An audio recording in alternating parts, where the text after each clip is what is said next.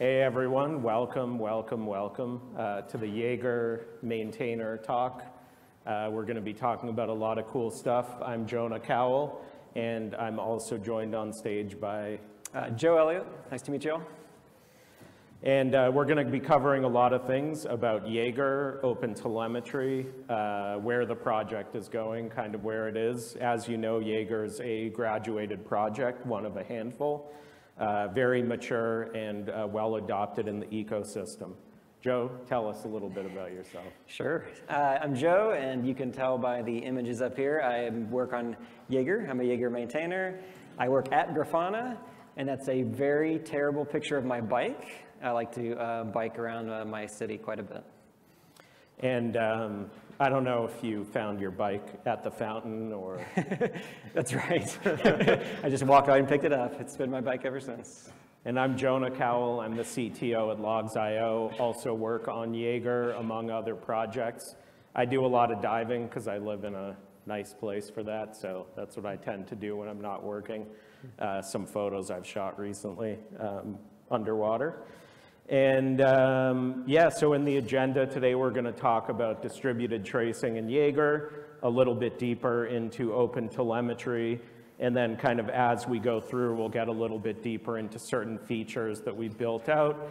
We're going to do a really quick live demo of some of the stuff that we're doing, hopefully. I'm going to do it over Wi-Fi too, which will be really fun. And then I doubt we're going to have time for questions, but come up after. We also have a Slack channel, which we'll hit on right at the end. So with that, I'm going to dive into a really quick intro for those of you that are just getting started or maybe don't know a lot about distributed tracing in Jaeger. As Joe gets deeper into what you can do with OpenTelemetry, we wanted to just talk a little bit about a few of the semantics. So a trace is an end-to-end transaction going through lots of different hops and different microservices. Each of those hops or steps that are going through is a span. And that's kind of a little teeny piece of the end-to-end transaction. Inside the span, you can have all kinds of metadata. You can have tags, you can attach logs, you can attach all kinds of interesting data that's going to help you either do analytics or troubleshooting.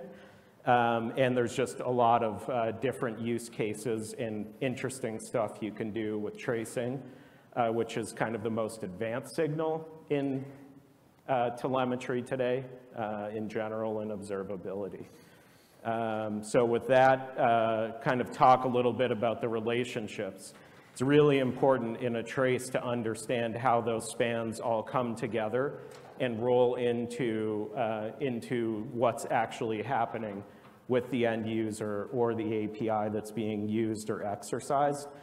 And so here you can see some visualizations, and you'll see more of them inside the Jaeger UI that explain how the different components of a trace come together and roll into that.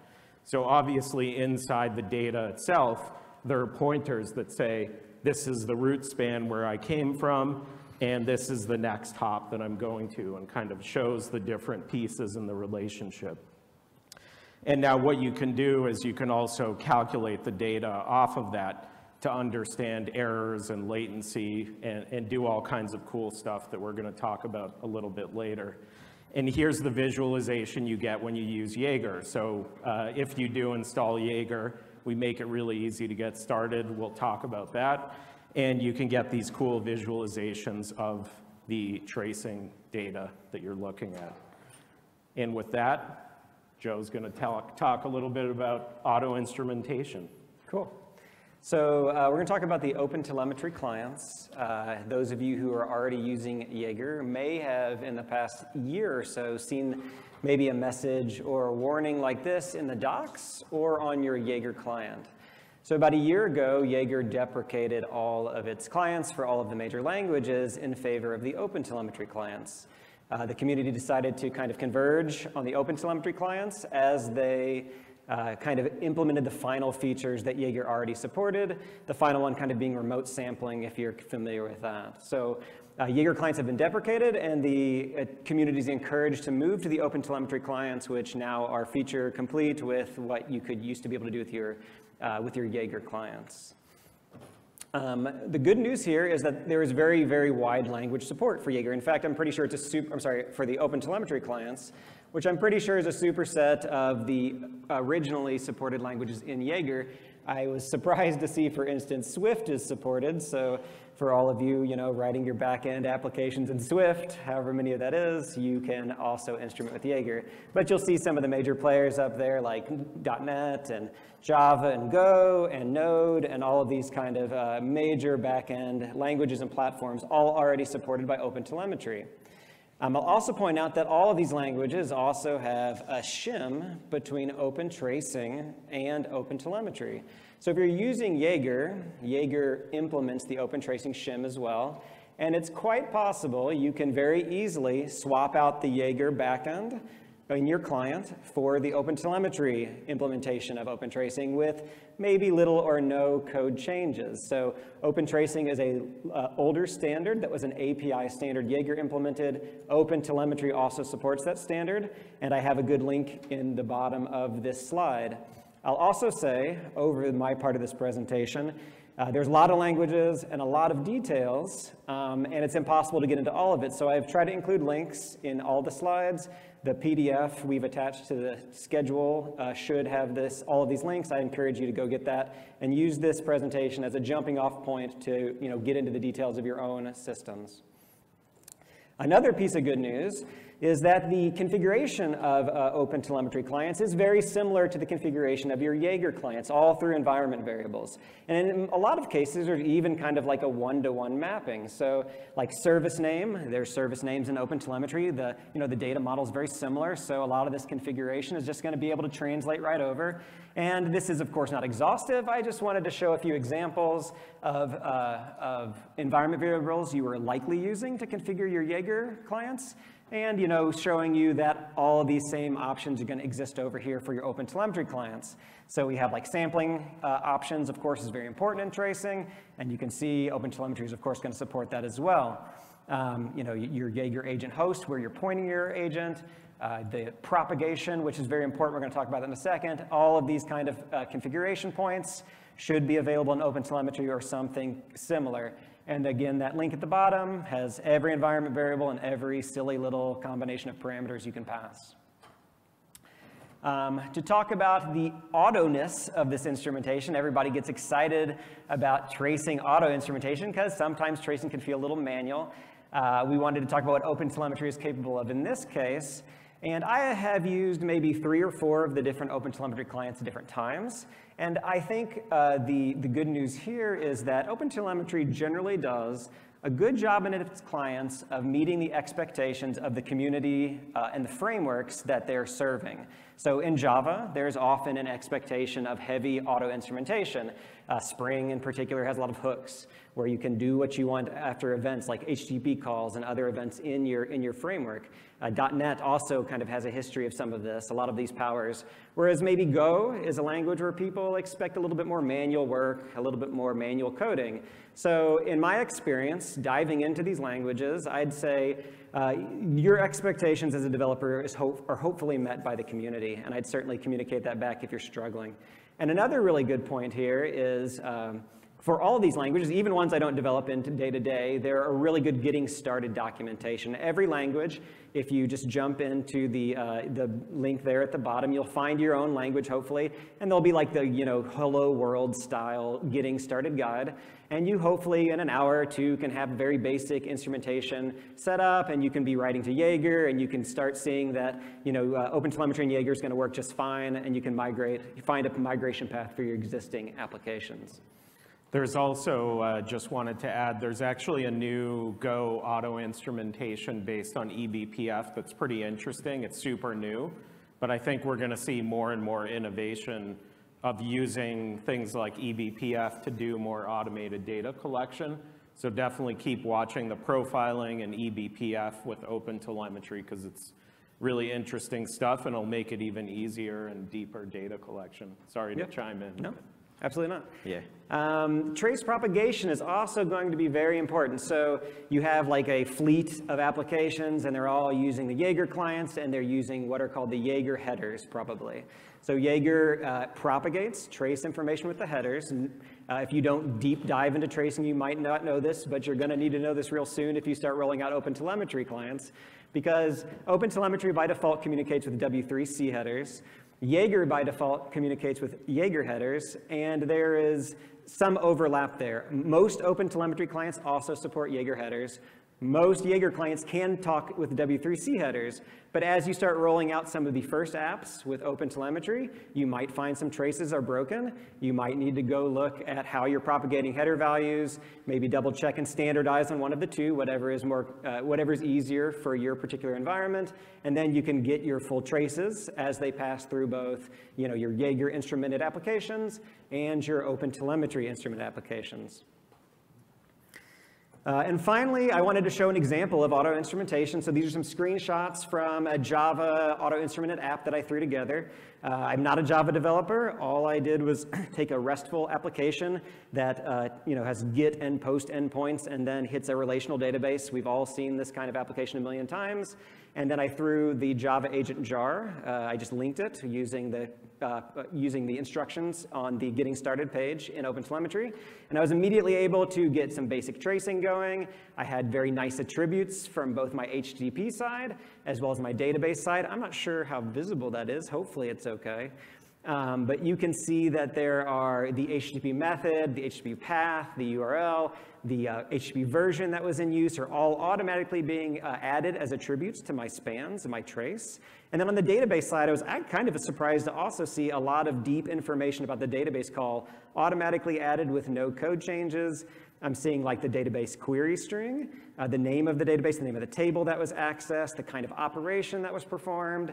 And it was really a rich set of information for almost no effort. I really made no code changes, just linked that jar file, and it was ready to go. So if you are in the Java Spring world, you might have some nice surprises on the ease of moving to OpenTelemetry, and maybe also some of the other more auto-instrumented kind of languages. Next, let's talk about, I'm moving to OpenTelemetry. I have these clients going. Maybe I found my migration path and I'm happy with my setup. What kind of pipelines are available now that I have OpenTelemetry and I'm more comfortable in that ecosystem along with my existing Jaeger backend? So the good news here is that the OpenTelemetry collector and the clients speak every Jaeger protocol. So the Jaeger agents expect one of two protocols, which you might be aware of, Thrift Compact or Thrift Binary. There's the port numbers up there. The collector supports one of two protocols. Normally it's gRPC from the agents. And there's also, a lot of us might have a Kafka queue in our Jaeger pipeline, in our trace pipeline. The OpenTelemetry collector can read and write all of these protocols, and it can write to the Kafka queue in the formats that Jaeger expects. So that means you can really mix and match OpenTelemetry components along with your Jaeger components in almost any combination you want. I also put a little link up there. It's something important about the collector itself. There's two distributions of the collector. There's one, the core distribution does not have Jaeger support, but there's one called contrib, and I've linked the Docker image there. The contrib OpenTelemetry collector does have Jaeger support, so that's the one you're probably going to be using along with your Jaeger ecosystem. The reason we might consider using, that's also probably impossible to read, the reason we might consider using the OpenTelemetry collector along with our Jaeger pipeline is the OpenTelemetry collector has a lot of really nice processors and ability to mutate our spans as they move through it. You might find that some of these nice abilities, for instance, I have highlighted a processor called the redaction processor, and you can use it to look for maybe PII or other patterns, other kind of information you don't want to pass into your backend, and it will redact that. But there's other processors that will add or delete attributes. There's processors that will decorate spans with additional metadata. The OpenTelemetry collector is very rich in its ability to modify and work with trace data. So I would encourage you to explore the collector as you are kind of getting into the OpenTelemetry ecosystem. Because the collector supports, like we said, all of the same protocols that the Jaeger pipeline supports, we can really kind of mix and match how we want. So I have over here in the green box the Jaeger backend, the collector writing to a database, and the querier reading from that database. And then on the left side, we have our applications, and they're instrumented now with the OpenTelemetry client. I can use the Jaeger agent like I always have because the OpenTelemetry client can write directly to it, or I could swap that out with the OpenTelemetry collector. There's, these applications both can do the same thing. They can both read the same protocols. They can both write to the collector successfully. So you have a lot of flexibility in your pipeline. A lot of people use queuing in Jaeger, and like we said before, because the OpenTelemetry collector can put trace data in the Kafka queue in the format Jaeger expects, we can use OpenTelemetry collectors in this situation as well. So my client, maybe I'm writing to a mix of the Jaeger pipeline and the OpenTelemetry collector pipeline. And then I can still use my Kafka queue. I'm pulling with my Jaeger ingester, and now I'm writing into the database like I always have. So there's a lot of flexibility here. There's a lot of power, a lot of configuration, and a lot of documents to read. I would recommend digging in and seeing what you can start doing with your trace pipeline. And so the reason why you may want to move from simple to advanced is either scale reasons, resiliency reasons, or other kinds of business requirements that you may have. But that's typically why people add Kafka. One of the common questions we get all the time is, my collector's overloaded or my backend is overloaded, how do I help? How do we help? And in the Jaeger channel, we're going to tell you, you have to look at where the pressure is and probably add some kind of queue, some kind of back pressure mechanism. I mean, you really have to scale this stuff as you see fit. Yep. So. Final slide for me, just kind of trying to be silly here. The point being, because these two processes are so easily interchangeable, you can do almost anything you want. This particular pipeline is highly unrecommended, but if you wanted to repeatedly write from collectors to agents to Kafka and back, you can do it. And maybe you have some bizarre business reason to go about building a pipeline as complicated as this. But yeah, with that, I think we're heading back to Jonah. Sure. Cool. Yeah, so we're going to talk a little bit about, Joe mentioned the processors. There's so many powerful ones and new ones being built constantly. Like you just started building some of the cool things that show architectures, service maps, exactly. These are all processors. So one of the cool things that we built over the last year was actually a new processor, and I'm going to talk about that and how it comes forward in Jaeger. So Jaeger is a distributed tracing system. As you saw in the screenshots, it can help you debug and understand where your transactions are going. But a lot of people today need APM. I want performance monitoring, performance data. So how do we move from distributed tracing to understanding performance? It's about introducing new signals. Aside from traces, we also need metrics. And we need to understand that so that we can look at my service is slowing down. I'm seeing more errors, trending data, this type of thing we need metrics on. So we decided to build some additional components. The first piece is the span metrics processor. And so you can see here, and I'm going to use my cool little thing, is we basically built, as the traces come into the OpenTelemetry collector, we then can send them through this processor, which not only sends the data to Jaeger, but it also creates metrics in the process. So we're actually able to derive metrics from the traces. And you'll see why this is important in a second, because then we can now start surfacing these metrics and give you information about what's happening in the application. So inside your OpenTelemetry collector, this is a typical configuration that you would see for the span metrics processor and how it fits into the pipeline. In the top is the definition of the processor, and you can see exactly how it's calculating the different buckets that it's collecting and how it's looking at the data in terms of breaking it up into metrics. And down in the bottom, you can see how this fits into a pipeline where you're calling the trace metrics processor, and sorry, it's so small, within the pipeline right here. And the result of this is that we then generate metrics from these traces, and we're able to do cool things like show you the metric data from your applications without any additional instrumentation. And I'm going to show you this in a live demo, but we can show these Prometheus metrics You can visualize them in Grafana. You can alert on them in Alert Manager. You can use any Prometheus compatible backend with this feature.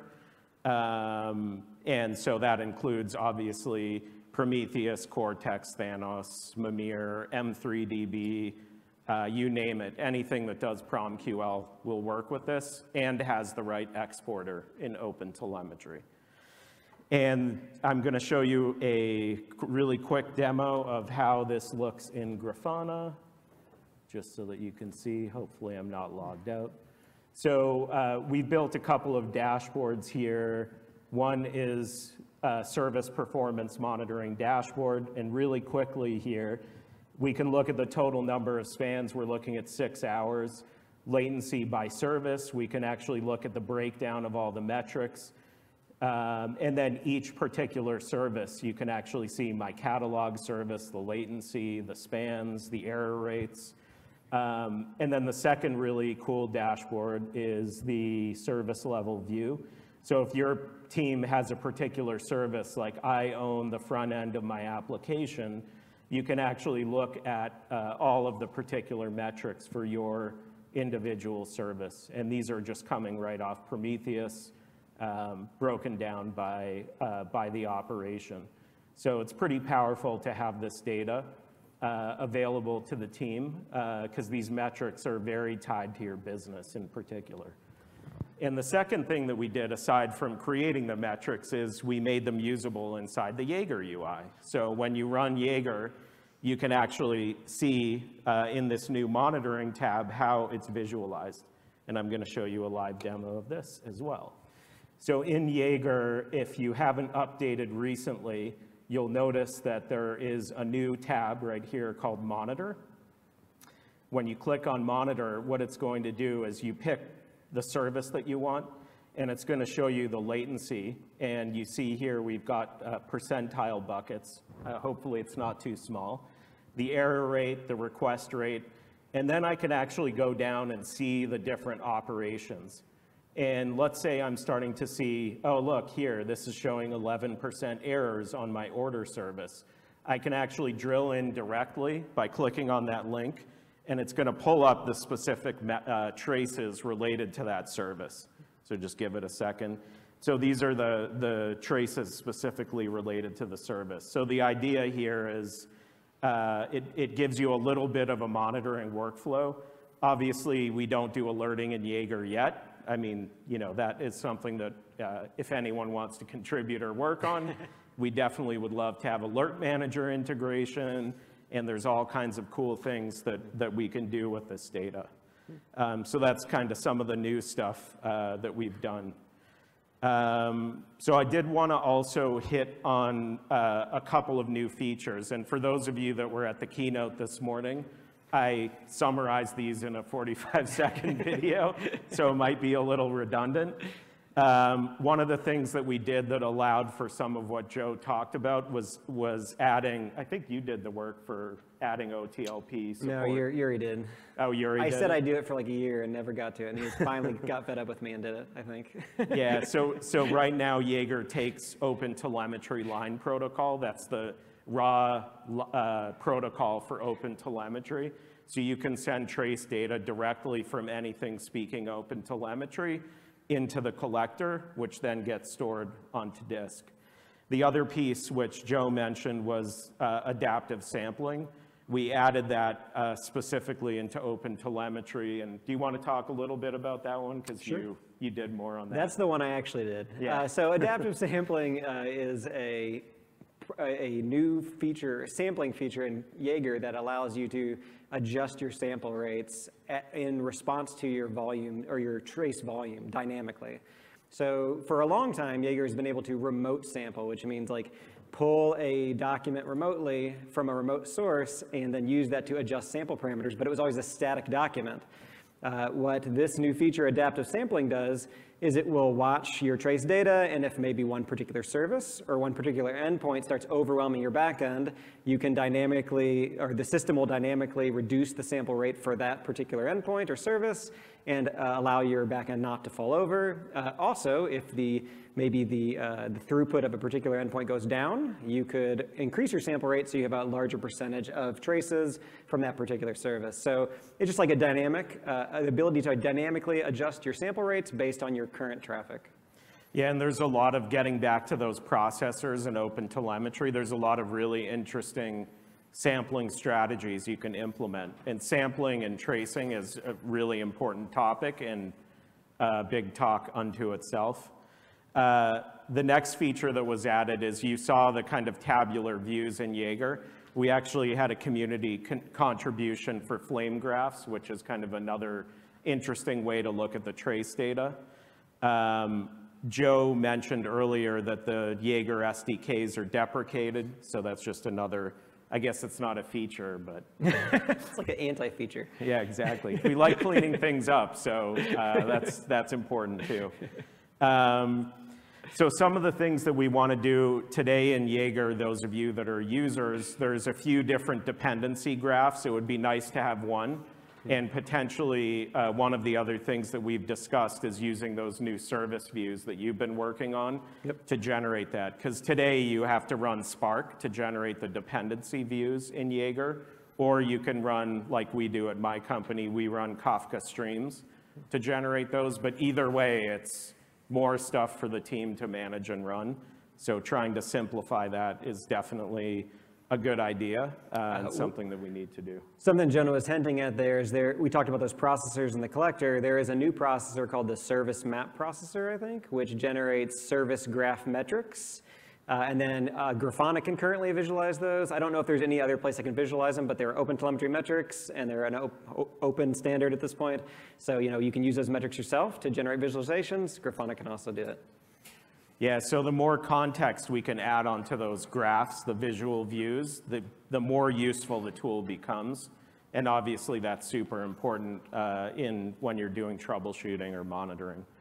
The other piece is eventually we've had stops and starts on the second major bullet here, which is how do we move away from the Jaeger collector, which today writes the data to the back end, and implement something like a pared down OpenTelemetry collector instead.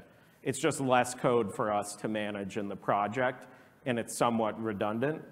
So this, one of the other maintainers, Pavel, was working on this, but then he kind of took a break on it, and I don't know where it is, but it's something that we want to do as the project matures and continues. So more convergence with OpenTelemetry is definitely the trend with Jaeger. And we've got probably 5 minutes for any questions. So feel free to raise your hand and we will take the questions. Go ahead, Joe, pick. I think we did.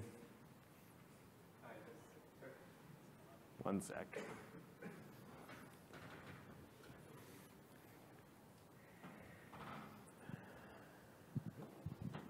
Hi, thanks for the talk. Does the Go eBPF collector that you mentioned, does that do automatic context propagation?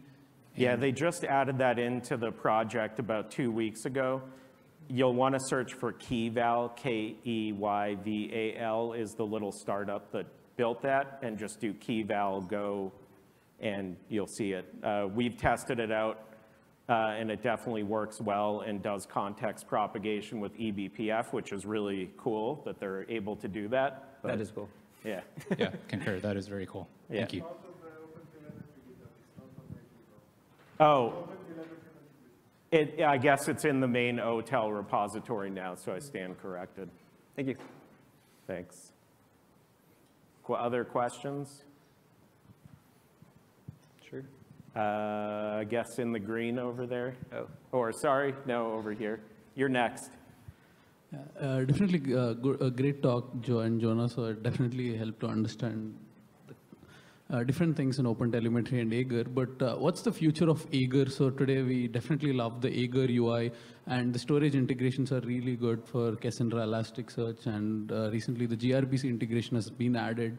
But what's the future for Jaeger, and how do we separate out the boundaries between OpenTelemetry and Jaeger?